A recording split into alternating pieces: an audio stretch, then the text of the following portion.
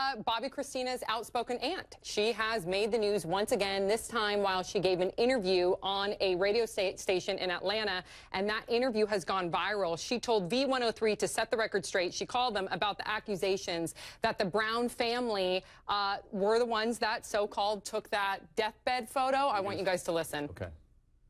That picture, whoever took that picture when Bobbi Kristina was in the hospital, not hospice. Okay. She's in hospice right now. We know who took that picture, and we're going to get to the bottom of it. But it was not a Brown that took that picture. This whole thing about the Brown being barred, no, it's not the Browns being barred.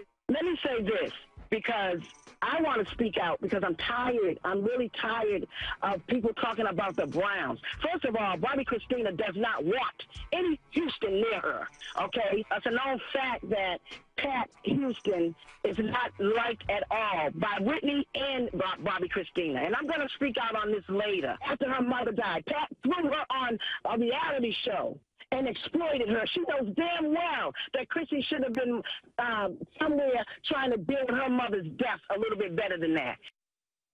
Okay, so here at HLM, we cannot confirm or deny Leola's allegations. Wow, it's very intense. We'll keep an eye on that.